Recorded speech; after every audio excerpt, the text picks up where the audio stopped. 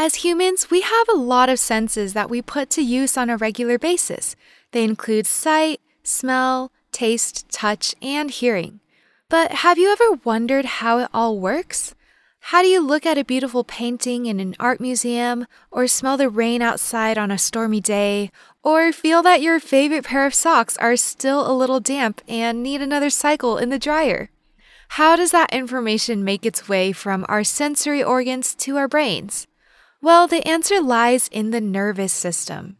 If you remember, our bodies are made up of multiple complex organ systems that work together to perform all different kinds of functions. Today, let's talk specifically about the nervous system, which is an organ system that allows us to sense and respond to our environment. To begin, the nervous system contains specialized cells and cell parts called sensory receptors, which are able to pick up signals from the environment. These signals are called stimuli, or stimulus if you're talking about just one. Stimuli can come in many different forms. For instance, mechanical stimuli are physical in nature and are involved with our senses of touch and hearing. You can strum a guitar, feeling the strings against your fingertips, and listening to the unique tones it produces as the strings vibrate. Those are all mechanical stimuli. Chemical stimuli are made up of molecules and are involved with our senses of smell and taste. To illustrate an example, imagine eating a tasty bowl of chicken noodle soup.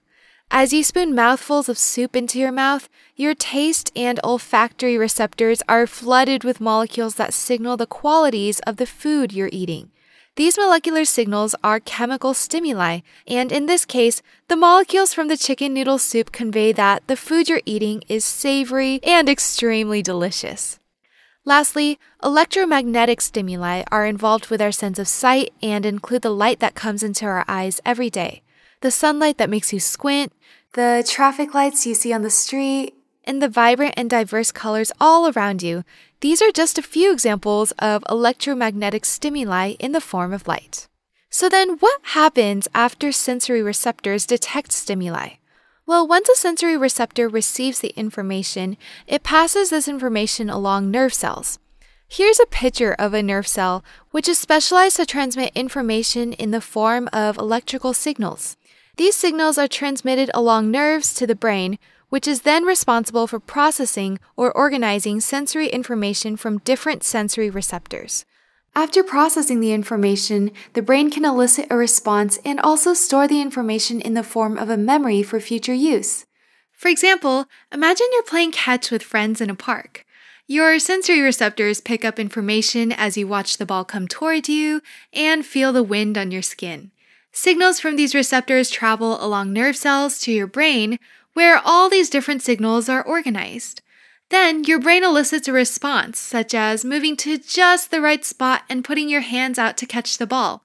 And the brain also stores a memory, perhaps remembering playing catch as a fun activity that you'd want to do again.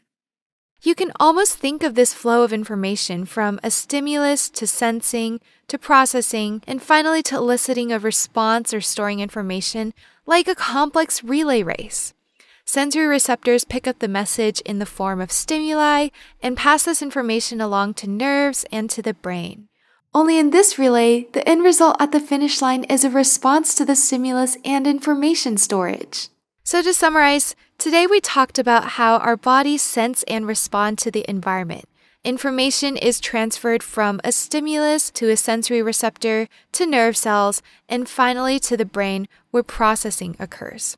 Whether we're aware of it or not, our nervous system is working at rapid fire speed every day to provide us with the information our bodies need to sense what's in our environment and thrive in it.